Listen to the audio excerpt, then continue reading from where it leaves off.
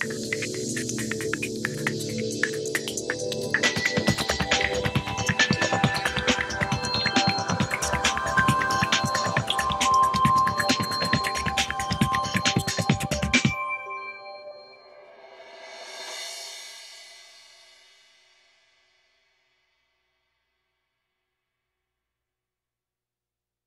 morning, everyone. I hope you can hear me. I hope you can see me. Yeah. I would like to thank the organizers for inviting me to give this presentation, Dr. Stephen Piper and Dr. Kendall. I also want to express my gratitude because it's something like coming back to the roots for me, coming to Toronto, because one of my major areas of research that I enjoy a lot is pancreatic islet biology. So it's like coming back to the roots of my medical training and my experimental training. And I very much enjoyed the lecture of Professor Bliss Wednesday night. So I really like to be here. And today I want to share with you some data on mechanisms of postprandial carbohydrate absorption. And here you see also my name and my affiliation. And I start with the disclosure slides. So this project was actually supported by my university. There is a promise that my travel will be reimbursed by the Beneo Institute. And I'm also a principal investigator in some pharmaceutical studies. But this is not related to the data I will be showing today. I am an employee of Justus Liebig University, which is one of the typical small universities in Germany near Frankfurt. So whenever you come to Frankfurt, you look north, you will find Gießen. Mitigating potential bias. Sponsor was not involved in the design and the generation of the results and the publication of the study program. And so I'm talking about results that are already published. This should read 2012, and that is okay. So you have been seeing these kind of slides already before. It's about the regulation of glucose homeostasis. It involves control of endogenous glucose production, which is one of the major issues in my project here. Different tissues are involved. I'm more interested in liver here in this case, not so much in the peripheral glucose uptake of skeletal muscle or adipose tissue. And here you see some historical data on the right side. Here you see that the plasma glucose levels increase excessively in type 2 diabetes.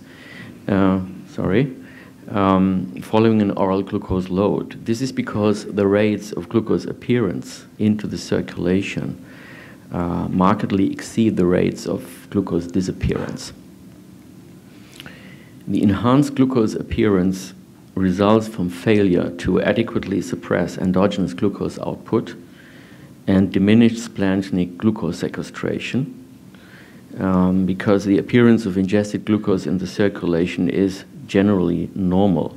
So these are some data from Warren and Ekberg. And here you see that the rate of oral glucose appearance is obviously not much different in the control and in the type 2 diabetics. But what you see most is the difference in the endogenous glucose production.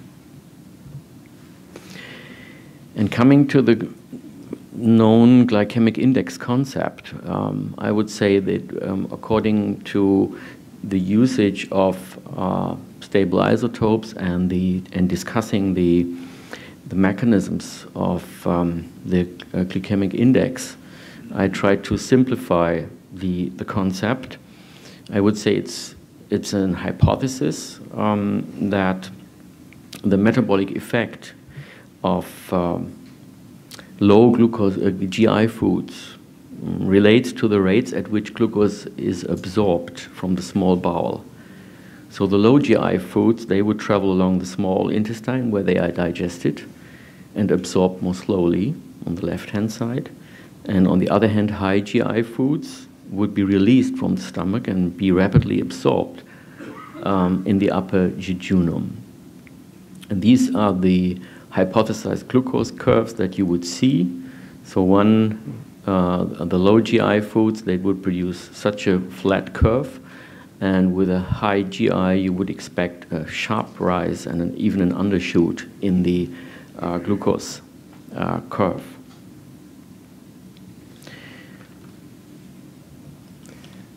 So some of a known model of a low GI and a high GI substance that is a single substance that is not a complex food would be to study sucrose versus isomaltulose.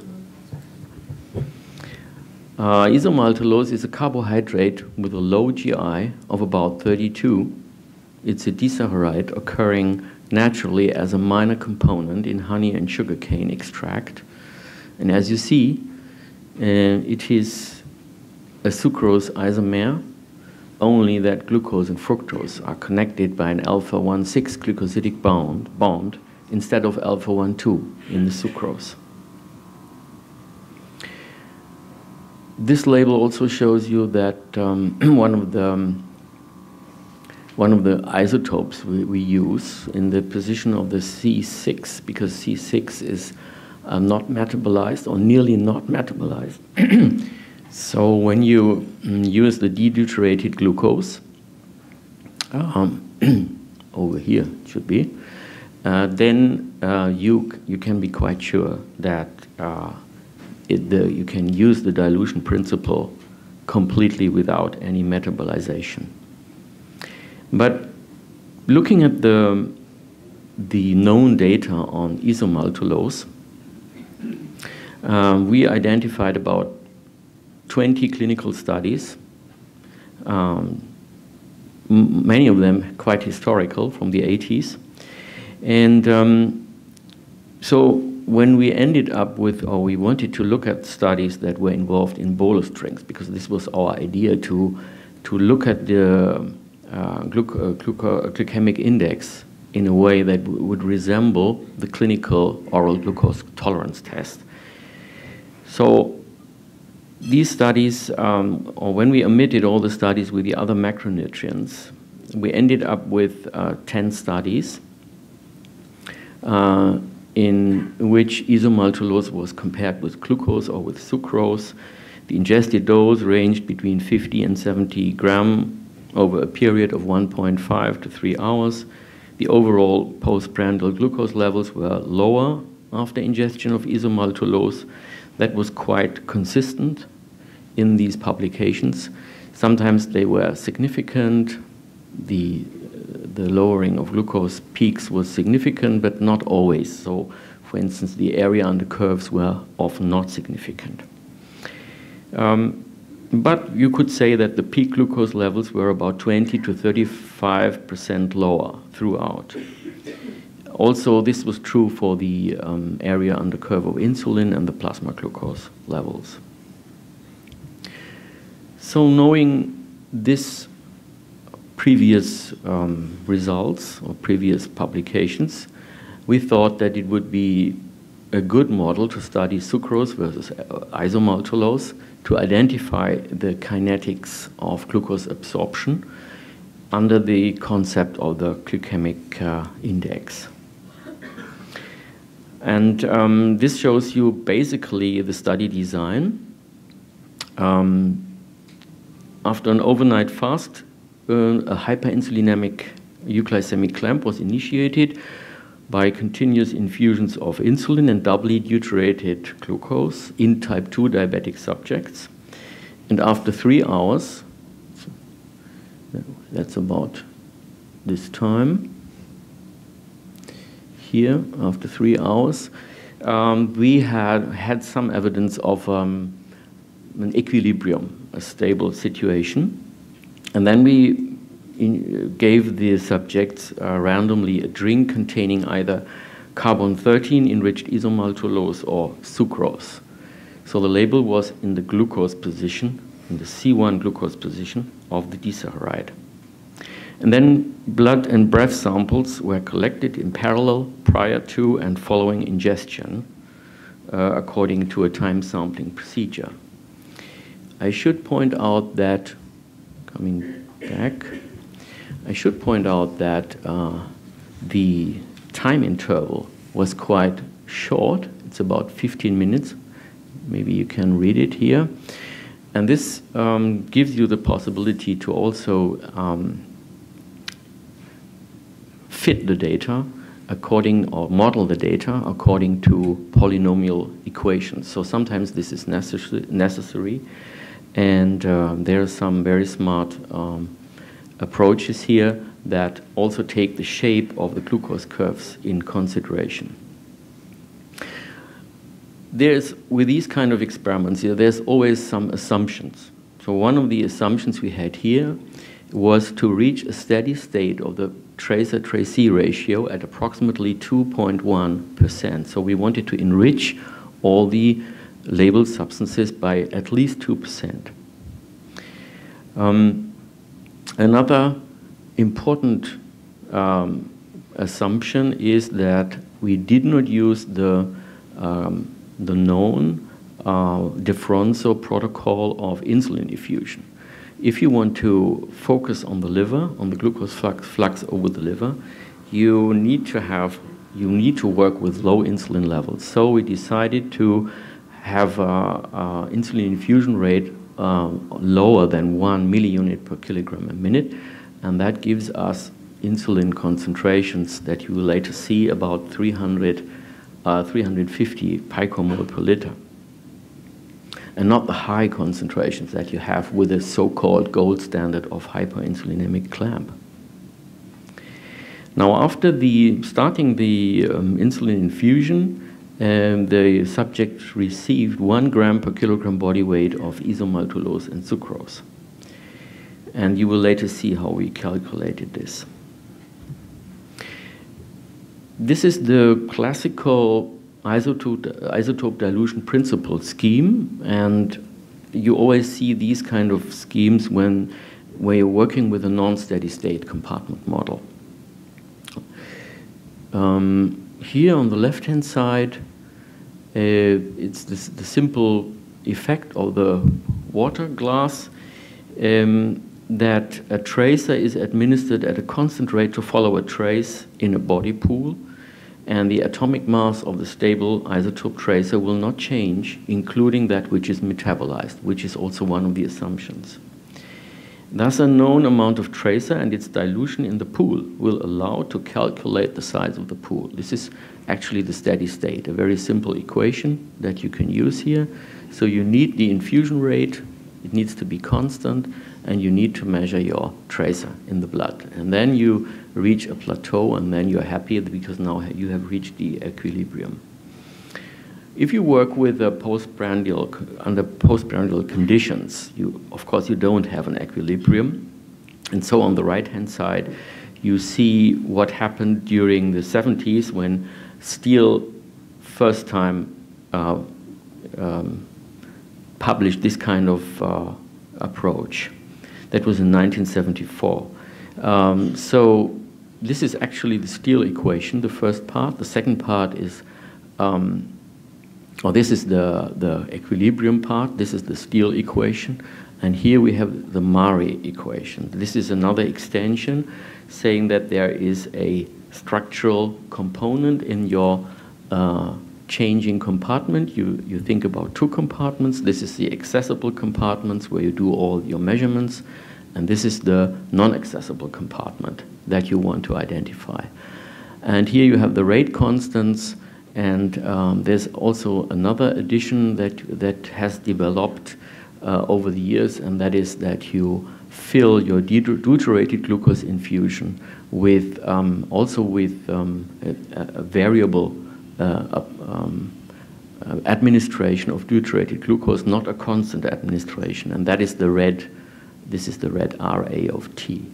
So what I show you here is how to calculate the total rate of appearance of glucose under the conditions of labeled glucose. And from the different parameters you saw before, you see that actually the total rate of appearance is the most complex parameter. And the other complex parameter is the oral uptake of glucose, and you can calculate everything else by using simple equations after you have calculated the total rate of appearance. So this is the methods part, but actually it's important because this method has so many, you have to estimate so many things before you start all the experiments. And now this is the part of the patient. So here you see the basal characteristics of the patients. Nothing special. These are quite acceptably, the blood sugar is acceptable. These patients were on diet. They had metformin. So it's quite okay. You know these kind of patients. They are used for metabolic studies. This is the first results. Here you can see what happened when we applied the insulin infusion. And what you can see first is that the glucose levels go down. And plasma glucose concentrations were similar at baseline before the desaturate load started. And we see what has been also, what you can expect from the previous publications, that sucrose gives a peak and isomaltulose gives a smaller peak here, and there's a difference of about 45%. And also the insulin levels show that there is an increase in insulin level with the insulin infusion, and there is no rise with the isomaltulose, but there is a rise of insulin with sucrose. So actually the basal insulin levels were increased 3.5-fold prior to the administration of the desaturate drink. And we believe that we reached a steady state here, which I can show you later when the glucose infusion rate is demonstrated. This is the pattern of hormones that should show you that there is a difference between the two sugars, but we need to be careful with the absolute values because the hormones, for instance C-peptide, but also especially glucagon, was measured under the conditions of the hyperinsulinemic clamp, and we think that the ratios, for instance the insulin-glucagon ratio, is probably more important than the absolute value of glucagon. But what you can see here is mostly isomaltulose results in lower hormone levels, except the GLP-1, where it is the other way around. And here you see the breath-13 carbon dioxide excretion as an indicator for substrate oxidation. You see a slow peak of the isomaltulose curve, and you see a quick peak here, and you see a difference of the peak time of about 75 minutes. And on the right-hand side, you see the glucose infusion rates. These are the actually what you change while you do the experiment, while they're in the running experiment. This is what you, when you have your experiment in your hands. They continuously increase during the insulin infusion, reaching nearly identical peak levels before and 3 hours after the carbohydrate loads. And this also suggests that an equilibrated maximum was attained shortly before ingestion of the sugar drinks. Now this is actually my essential slide. Here you see most of the calculated data. The lower left panel shows the oral glucose rates of appearance, which also increased significantly with a fast peak after intake of sucrose. As expected, overall values of oral rates of glucose appearance were lower after ingestion of isomaltulose as opposed to sucrose, and accordingly about 25% lesser glucose amount derived from isomaltulose reached the system. And then another important factor is the endogenous glucose production. They were comparable in all subjects prior to carbohydrate ingestion, at about 8 micromole per kilogram and minute, which is quite good under insulin infusion conditions. And the calculated total mass of endogenous glucose production during 4 hours was about 20 gram for isomaltulose and about 40 gram for saccharose. That means that glucose production was nearly doubled after intake of sucrose compared with isomaltulose. So in conclusion, this gives you sort of an overview, but we must look at the 3 important factors that affect, from our conclusion of this project, the mostly affect the magnitude of postprandial glucose excursions, and that is the rate of glucose appearance here, and that is the endogenous or hepatic glucose release, as you see here. And third is the initial splanchnic glucose uptake. These are the parameters that were most changed in our under our conditions. Okay, so this is my final slide. I want to acknowledge Maitje Ang. Maitje Ang is my doctorate student. She will have her thesis in a couple of weeks, and she received a prize from the German Society of Nutrition a couple of weeks ago. And she's very good at doing the calculations and understanding the equations. Then there's different labs that we work with to measure the stable isotopes, and also there's isotope labeling teams that I acknowledge their continuous support. Thank you very much.